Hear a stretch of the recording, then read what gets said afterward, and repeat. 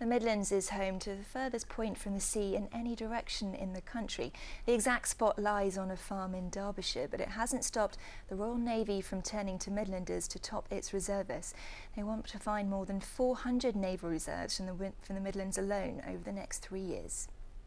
By day, Edmund Grandison from Kings Norton runs his minibus and chauffeur business. But in his spare time, Edmund's a Navy reservist. He was even given an award after his actions helped free a group of fishermen held hostage by pirates off the coast of Africa. I do anti-piracy. I've been down to the Gulf, I've been to the Falklands, been to Brazil, been around Europe. We tend to go on RFA ships and we go where any ship needs protection. This is HMS Forward in Birmingham, one of the training bases for reservists.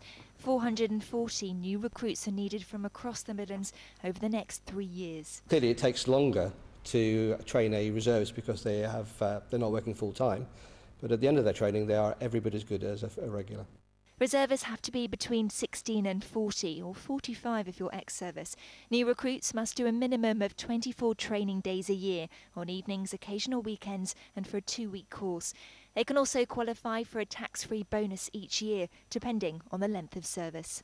If you want to do something different, you want to adventure, you want to do something that's out of what your normal 9-to-5 job is, and you want to develop your skills that you don't necessarily get in work, then it's a great place to do that. The Navy want more people who may have the spare time to sign up.